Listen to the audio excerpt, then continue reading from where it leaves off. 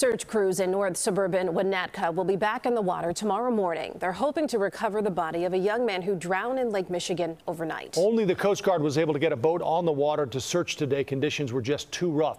CBS 2's Noel Brennan has the latest from Winnetka. About 2:15 this morning, we responded to 3 adult males had gone into the water here at Elder Beach. Every crashing wave crushes hope. 2 of them were in the water at the time. 1 of them got pulled under and didn't resurface. Winnetka Fire started searching for a young man at Elder Lane Beach overnight.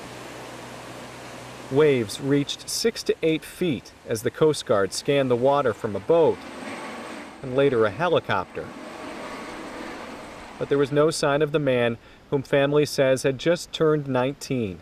He was a talented mechanic who loved working on high-end cars. They decided, unfortunately, to jump off the pier when there's waves and dangerous currents, and it's likely that they had very limited water safety knowledge. Dave Benjamin with the Great Lakes Surf Rescue Project says 24 people have drowned on Lake Michigan this year. Unfortunately, jumping into those conditions, they had everything working against them to survive it. Drownings on Lake Michigan are down about 33% from this time last year, but Benjamin says this is still busy season for first responders. This is unfortunately a very sad time of the year.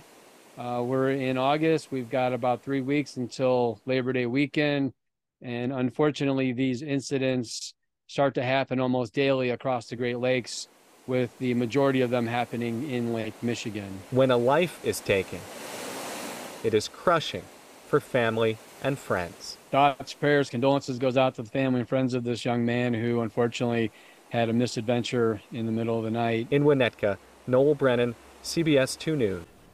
Crews will continue walking the shoreline today. They hope to be in the water around 7 tomorrow morning using a boat equipped with sonar.